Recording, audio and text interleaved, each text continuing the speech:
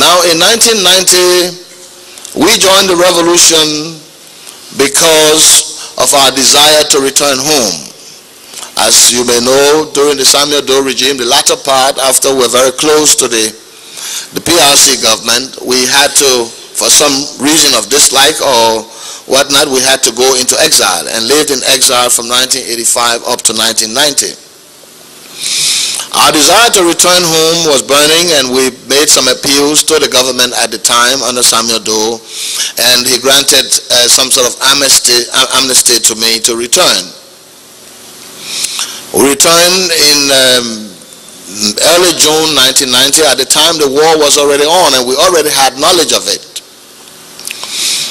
But as it happened, there was no discipline, there was no guide or protection in the war, and so it spilled over, and no one knew who was what at the time. But our desire to return and the oppressive regime of Samuel Doe was one of the key factors that encouraged us to support the revolution. Now, I'll give you a brief history of how it happened. We were caught up in the red light area after the NPFL attacked Painesville. And just to give you some of the scenario of the things that happened in Liberia and the cause of the crisis, the general attitude of individuals and how they responded to their people.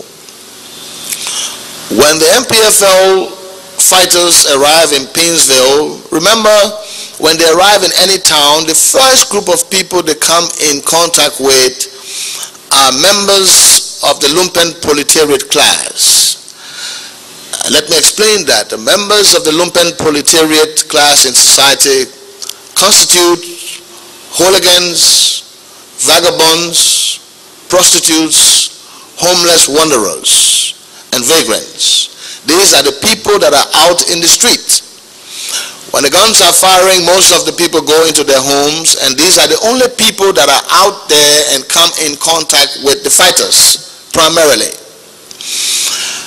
2 days after Painesville was attacked, I was in my home, and there was beating on my gate. After the shooting, we had the gates locked, and there was beating on my gate. Who came into my gate?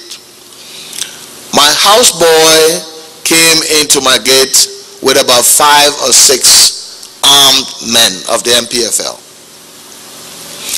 Now, I'm saying this to say that if I was someone who was terrible or bad in the neighborhood or awful to my houseboy, I would have been a dead man and I wouldn't be here today.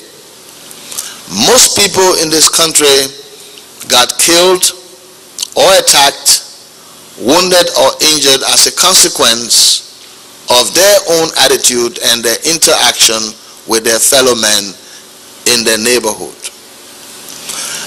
Many people can bear me out that some people died as a consequence of social problems. Some people died because they did not give people jobs and they walk up on them with guns.